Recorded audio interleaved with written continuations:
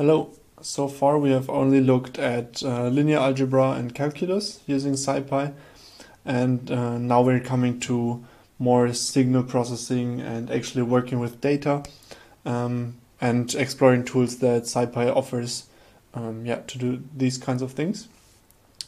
First of all, I would start with the signal and the ND image submodules, and they both contain functions for working with certain kinds of signals.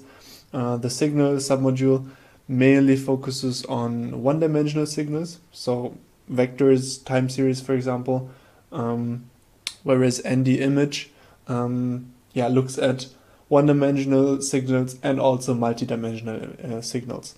And as the name already suggests, it has a lot of functions for images and especially n-dimensional images. So you can see see a grayscale image basically as a two-dimensional image. As soon as it gets color values, it's three-dimensional. You could even take it to 4 dimensions to have a video, and these functions are able to work with these multi-dimensional images.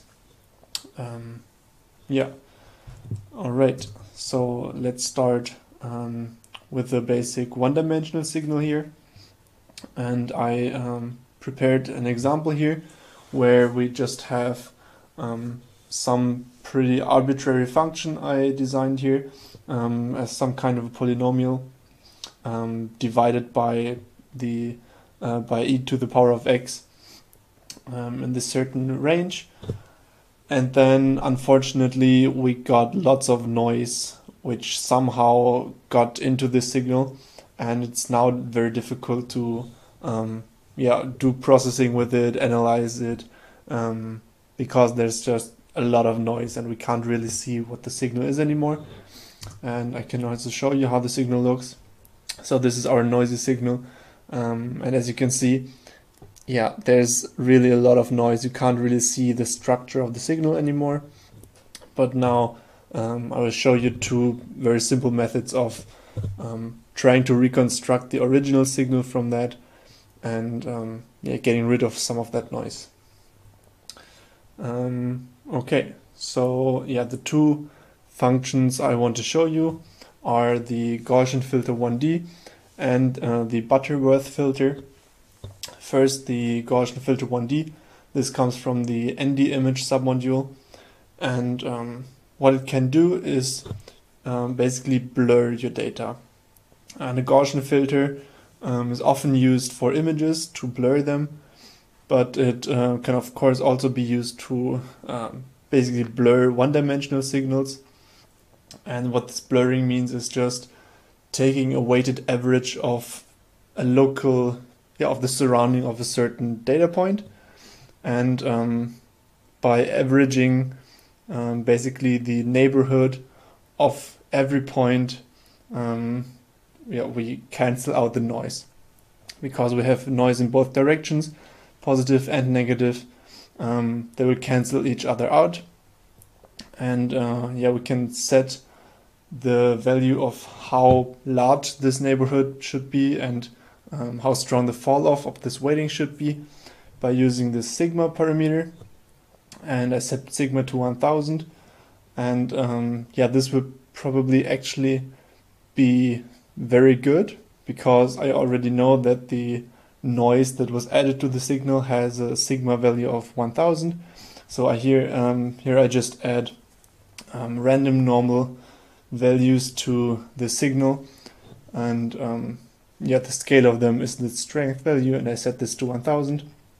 So if I afterwards filter this with another Gaussian filter with a sigma of 1000, then this should get rid of pretty much all of the noise.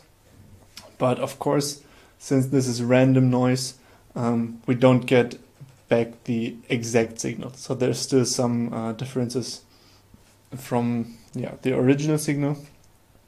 But this Gaussian filter is basically a Gaussian curve, like this normal distribution, which is then the weighting for the averaging of the neighborhood. That's how you can think of it. Yeah, and if we have a look at the left plot here, we can see our original signal in blue, this line here, and then the orange line is the Gaussian filtered noisy signal. So the Gaussian filter applied to the noisy signal. As you can see, this is quite, yeah, I think it fit the original signal quite well, and we don't see any of the strong fluctuations from the noise anymore. So yeah, that's really nice. We were able to get rid of that, and the orange line does not deviate too much from our blue line. Okay, then the second function I wanted to show you is this Butterworth filter, and this is contained in the signal submodule. And what a Butterworth filter is basically looking at the frequencies of the original signal, or in this case the signal of the noisy signal. It takes a look at the different frequencies which comprise the signal, and then just removes those frequencies over a certain threshold. And since our noise here has a very high frequency, there are lots of oscillations of our data. We're able to basically remove the noise by removing very high frequencies. And our original signal doesn't have too high frequencies, as you can see in the blue line here. These are not too fast oscillations. It's very gradual, whereas the noise is strongly oscillating. So this is what we can use to get rid of the noise.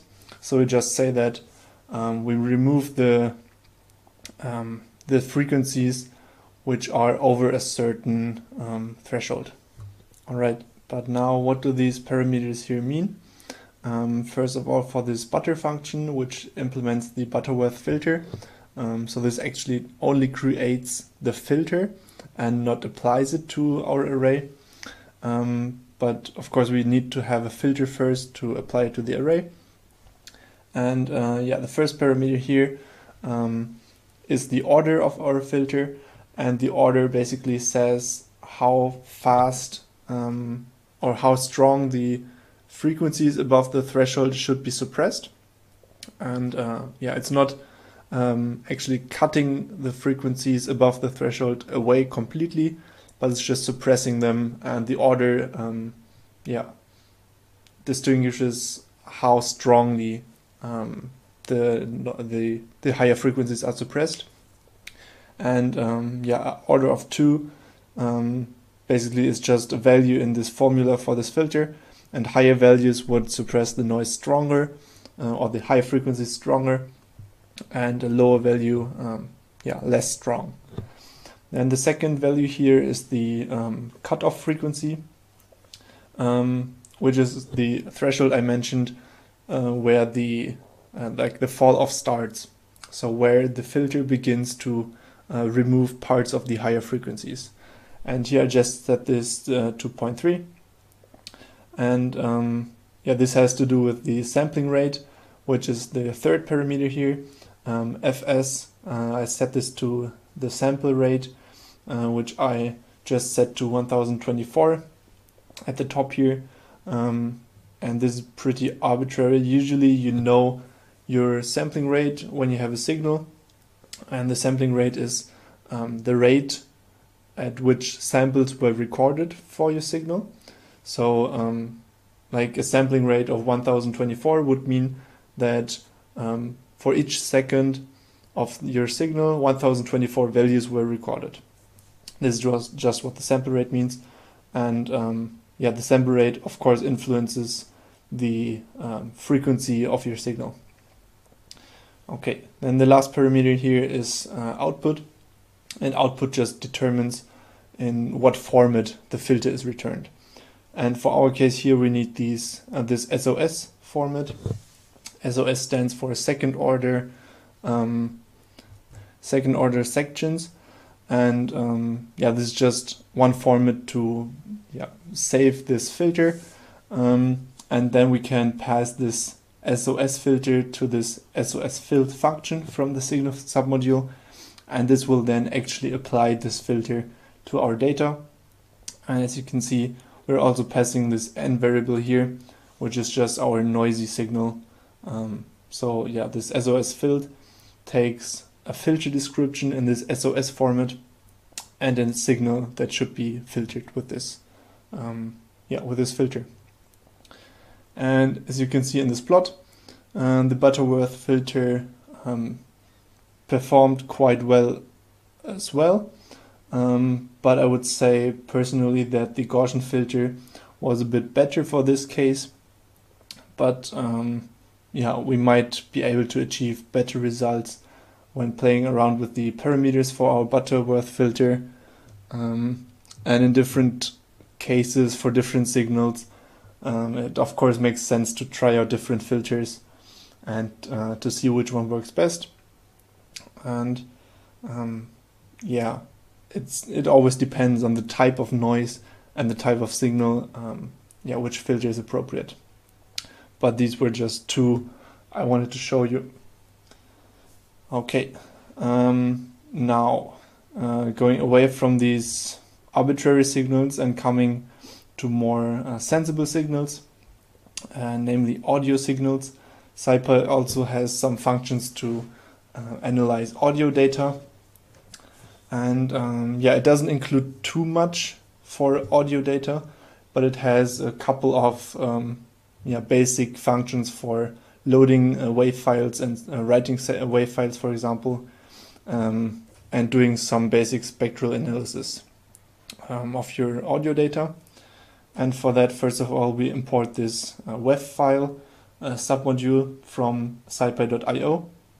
And scipy.io is already a submodule, but this WAV file is another submodule in this IO submodule. And we import this so we can read this audio file, which is in the lectures repository.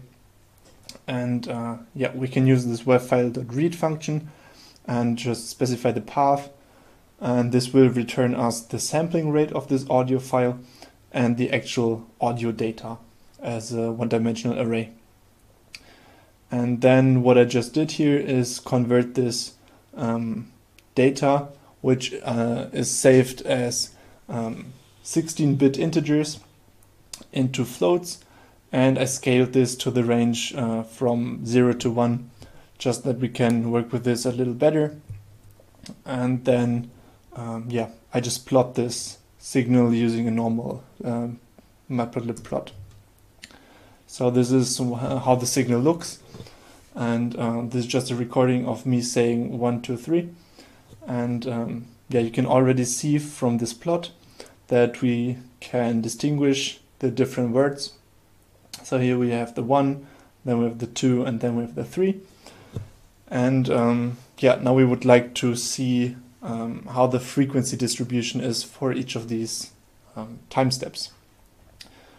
Okay, so how do we do that? We can use a spectrogram for that.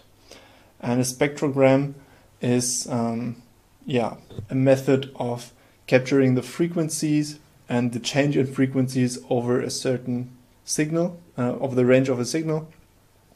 And it is often used for audio data to capture the frequencies which are present at certain moments in time. And I can just show you this. This is how it looks. On the x-axis we again have the time, and on the y-axis we now have frequencies. So as here before in this plot we had time on the x-axis and then the amplitude of this actual wave, the sound wave, on the y-axis.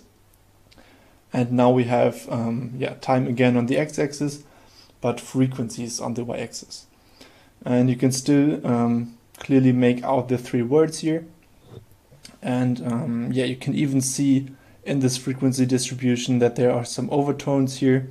And I don't know much about music theory, but overtones are basically these frequencies which are present when you have some other frequency. I really don't know much about music, but yeah, this is visible in the spectrogram, and you could do some more analysis and figure out at what frequency my voice was when I recorded this, and yeah, you can analyze the frequencies which were present, and you can even see maybe some background noise which might show up somewhere in this spectrogram plot. Okay, now coming from one-dimensional signals to multi-dimensional signals, or basically images, I will now show you two filters for images, and these come from the ND image submodule. And these filters are the Gaussian filter and the Previtt filter. And you've seen the Gaussian filter in the one-dimensional case before. So this is just basically blurring, like this local averaging of a neighborhood.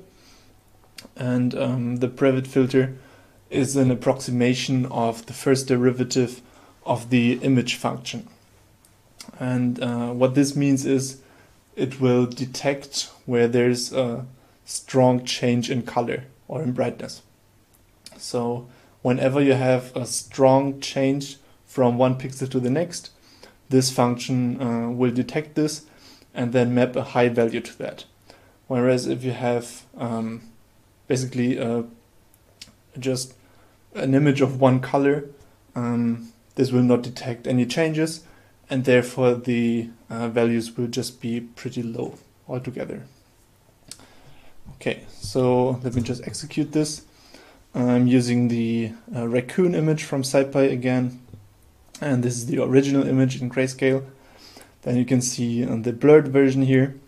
It's blurred using a Gaussian filter, and I set the sigma value here to 8. This sigma again determines how large and how strong the fall off of this weighting is when averaging this neighborhood. And in this case, a neighborhood is basically a two-dimensional patch around each of these pixels. And yeah, it basically multiplies this neighborhood with this two-dimensional Gaussian function, which has a sigma of 8. This is what this means.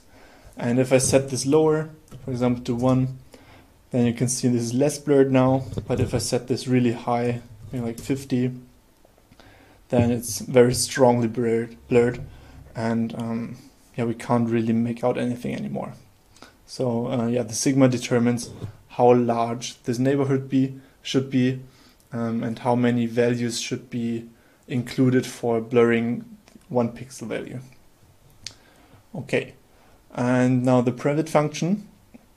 As I said before, this will detect changes in brightness, and therefore it pretty much highlights edges in images. And I guess this image is not the perfect example for that, because we have lots of tiny edges, especially in the fur of the raccoon here, where the function found lots of changes in color or in brightness, but it's not really easy to make out now where exactly these edges are in the image. What you can see, for example, is just at this at the edges of the leaves here, you can see that there are stronger edges visible, and there it's probably a little bit easier to make out where the actual edges are. And I just had an idea that it would probably be nice to also show how we could detect edges in a blurred image. So this might make a little more sense. So let me just quickly do this. If we blur the image first, this was the wrong way around, of course. Blur the image first, and after that apply the Previtt filter, and this should allow us to have like more of an edge detection here. So here you can see that we first blurred the image with the sigma of 5, and then we ran this Previd edge detection, and now we have like more clearly visible edges. Since if we blur this first, I can also show how the blurred image looks. So this is blurred with the sigma of 5, just as for the Previd image. Now it detects the changes in color, but there aren't as many strong changes in color because we blurred out these, this fur, for example, where there are lots of small changes.